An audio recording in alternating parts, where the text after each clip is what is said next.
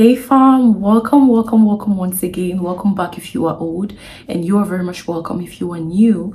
And if you're meeting me for the very first time, my name is ChantalEkabe, and I'm always here to pray with you and share the word of the Lord with you. And today I want to share a very beautiful psalm, and there are some things that have been happening. There are some things I've been noticing, and I just want to peacefully and lovingly address this. I believe that is definitely going to help someone as you continue to pray. Hallelujah. As you pray this psalm moving forward. And not just Psalms chapter 91, but we also have 23, we have 34, 27, those beautiful psalms in the Bible. So a lot of us, we do pray Psalm chapter 91 for protection. We equally pray Psalm chapter 27 for protection and all the other Psalms. And then we pray Psalm chapter 23 as well for protection, for God's blessings and all of that. And it's wonderful. It's amazing. But I've noticed that a lot of times while we are praying this for protection, we always have a way of thinking and seeing this while we are praying. The very first thing I've noticed is that when we are praying these psalms, a lot of people don't put their trust in God while praying this psalm, but they believe more in the psalm. In other words, they pray on it as if it is the psalm that is going to bring forth the result and not the power of God that is backing this up. And so that is being religious. That is being religious. We use it as a formula. And sometimes while we are praying this, we just have at the back of our mind that it's just going to manifest instantly.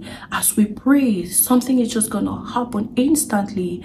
So we are putting our trust on what we are doing instead of the power of God that backs up this psalm, that backs up this word. So oftentimes we turn to idolize these psalms. We idolize these psalms without knowing. And so I want us to be able to look further into that today so that we may be able to correct it and be able to pray the right way. Whatever you idolize, God is going to come out of it, because he doesn't want to share his glory with nothing or no one. He doesn't want to share his glory with anybody. So we have to be careful of that. We must be conscious of that. Hallelujah. So how do you pray these psalms? So Psalms chapter 91 verse 1. He who dwells in the secret place of the Most High shall abide under the shadow of the Almighty God. This is so powerful. Now, when you're praying this, what do you look at here? This first verse reminds us of God's protection, God's comfort, and God's care. These three things. But then it talks about dwelling where the Father is, being present where he is. And when you are there where he is, you enjoy these things: protection, you enjoy comfort, you enjoy care coming from the Father. And so when you are praying and trusting God for protection, what do? You pray this with the revelation of God's protection over you, with the revelation of God's comfort concerning you and care for you. So that is how you pray this. You don't pray this with just words, just saying words or declaring or maybe memorizing it. You pray with the revelation of what it's talking about. So if you need protection, this is how to do it. You say, Lord, your word says in Psalms chapter 91 and verse 1 that he who dwells in the secret place of the Most High shall abide under the shadow of the Almighty God. The shadow talks about his presence, his closeness, nearness to you. That is the meaning of God's shadow. Hallelujah. And you are going to say this: Lord, I dwell in your sacred place. I am your child.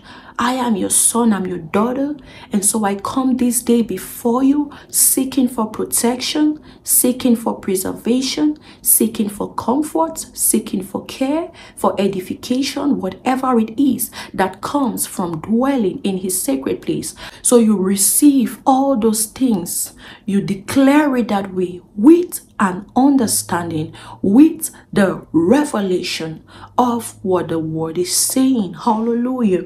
And then in verse 2, you say, I will say of the Lord, he is my refuge and my fortress, my God, in him I will trust. I love how this one is. It says, I will say of him. This talks about trust. This talks about the knowledge of who your God is. So you're not just reading this, you're not just going through this, but you are praying it with understanding. That is fellowship. Hallelujah. When you do that, the Lord is going to understand that you know what you are doing, and even the devil will understand that you know what you are doing and you know what you are saying, and it's going to be so powerful. It's going to be effective when you do it that way. It says, I will say of the Lord. You know, when you are praying, sometimes things may be hard, it may seem impossible, it may be difficult. So what you say is that the Lord is your refuge. This is who he is to you. You have confidence in him and you know who he is. Hallelujah.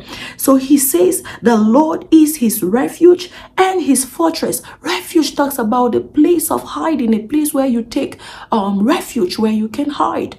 Hallelujah. Fortress has to do with solidity. You know, you have a backup, you have something that is standing as a stronghold, and not a kind of negative stronghold, but a beautiful kind of stronghold. The psalmist said this one time. He said the Lord is his stronghold. He's not talking about that of the mind, but he's talking about a place where he can stand solid, firm, and not be moved and not be shaken. Hallelujah.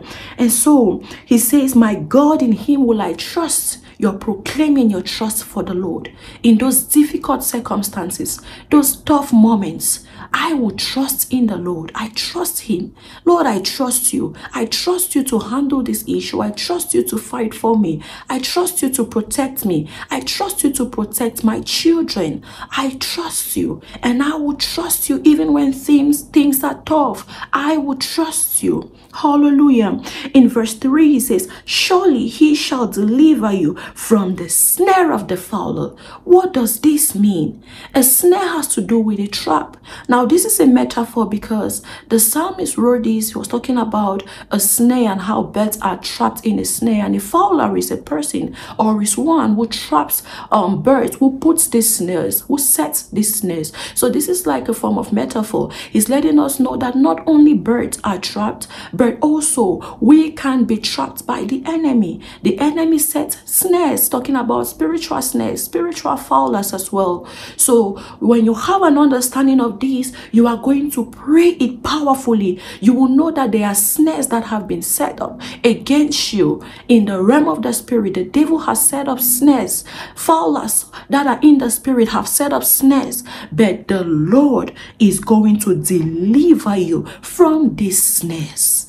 He will rescue you from these snares. We are living in times that are hard, dark moments, but the Lord will deliver you from these snares. And then he says, and from the perilous pestilence, plagues, diseases, and all of that, they will come, but God is able to deliver you. So if you have some form of disease you're battling with, or there's a plague or whatever, if the devil sends in plague in the city, in your nation, this is how you pray it. You get to Psalms chapter 91, you say, Lord, your word says you will deliver us from perilous pestilence. Hallelujah. This is so powerful.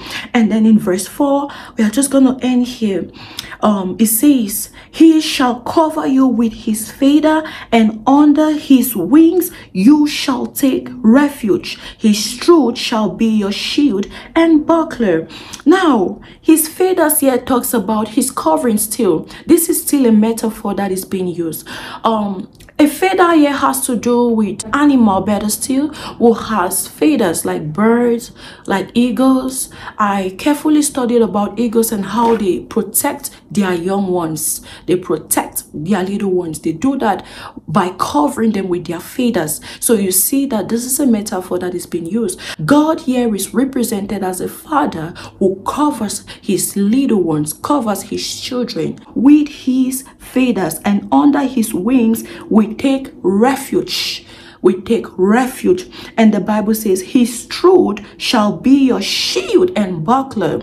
I believe the Apostle Paul wrote this again, and that was in Ephesians chapter 6 when he was talking about putting on the whole armor of God. So his truth shall shield you. The Bible says in John chapter 8 and verse 32, it says, you shall know the truth, and the truth shall make you free. Hallelujah. So that truth will be your shield. The truth talks about the word of God. So God's word will be your shield, and it will be your buckler. Hallelujah. These things are very important for us to know while we are praying. I can go on and on by the grace of God and by the help of the Holy Spirit, but I just want us to stop here and just explain some few things. If you want me to do videos where I can really explain this by the help of the Holy Spirit so that you can understand why you are praying this, I'm definitely going to do that. Let me know in the comment section. God bless you. So this is how to pray these psalms. You pray them with understanding, with revelation. Don't just use them as formulas. Maybe you are down, maybe you are, faced with a situation and you just want to come and just pray this and walk away. No, it's more than just declaring it. It's more than just reading it. It's more than just saying it. Say it with an understanding. Declare it with an understanding. Pray it with an understanding. That is how you will see the power behind it. The devil is not afraid of people who just pray, but people who pray with truth, with revelation, with understanding. Hallelujah. With authority. That is where the power lies. So we have to pray with understanding. This applies to all the other psalms that we pray daily, and we pray trusting that the Lord will bless us. It applies to all those other psalms. Hallelujah. Lord richly bless you, keep you, protect you, let his face shine upon you. And if this video was a blessing, please don't forget to like it and share it with someone out there. Share with a friend, share with a loved one, share with a family member. I believe it's gonna be a blessing to them. Hallelujah. I love you. Stay blessed, stay protected, and I hope to see you in another one by his special grace.